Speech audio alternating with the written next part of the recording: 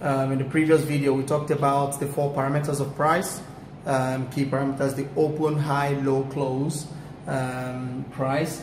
And at the time, we looked at a lady that sells tomatoes. She opened her her market, her shop, at 150 naira, and she had a low price of 147 naira, and she closed at 157 naira, and she had a high price of 162 naira.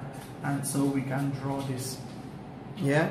And you will notice that in trading, on my chart, I will explain how I represent some of these things, but you will realize that what's happened here is that the open price is lower than the close price. So the close price is higher than the open price, and there's a low and there's a high.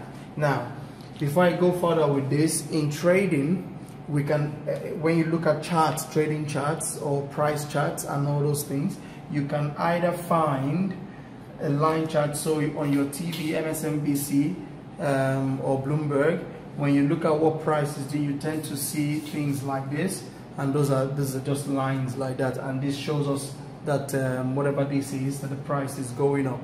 Now these are lines, and this represents only the close of the price. So you take only the C, the close, and they plot it on day 1, day 2, day 3, day 4, day 5, day 6, day 7, day 8. And so every single day they only take the close price and they plot it onto a graph, and we get lines like this. In trading as well, we do have what is called bar charts. So bar charts will be, they look like a vertical stick, and then with 2 horizontal lines either side. Now on the left hand side of the bar is always the open price, and on the right hand side of the bar is always the close price. So if I go this way, this will be my open price. If I go this way, this will be my close price. And this bit here will be my low price, and this bit here will be my high price. Now I could also have a situation where I have the vertical line, and then my open price is there and my close price is there. So again, I have my open price here, I have my close price, I have my high here, and I have my low.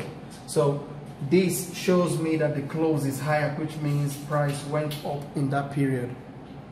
Whereas in this case here, where the close price is lower, it means that price came down in that same period. Does that make sense? I do hope it makes sense. Now, the kind of chart I prefer to use is the candlestick chart. Now, the candlestick chart is similar to the principle behind the bar chart, but it's more like what we experienced with the lady that sells tomatoes. Okay, and so with the candlestick, let's do one with so we have the candlestick that way. So where we have the close price higher, so if the close price is here, which is higher, and the open price is here, the low price is here, and the high price is there, I tend to represent that as a green candle. Okay, and a situation where we have the same kind of candlestick, so low, high, but in this case I have my close lower than my open. In that case, I represent it on my graphs, on my charts, as red candlestick. And what that simply means is, in this situation here, it would have been different for this lady if she closed at a lower price than she opened.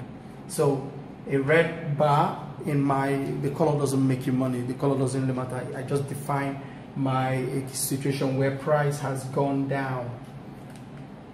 So in this case here, price went down, so the open is higher than the close, right? whereas here the close is higher than the open, which means that price went up over time. Yeah, and that's what you will see on the chart.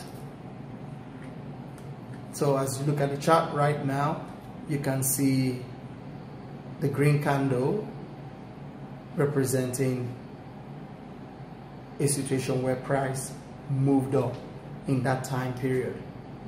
In the reverse, we have the red candle representing in the same period where price has moved. Price closed lower than it opened, and so it's a red candle, as it were. Okay?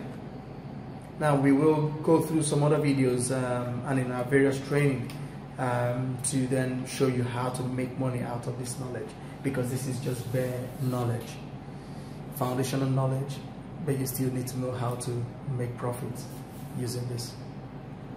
Okay? See you in the next video.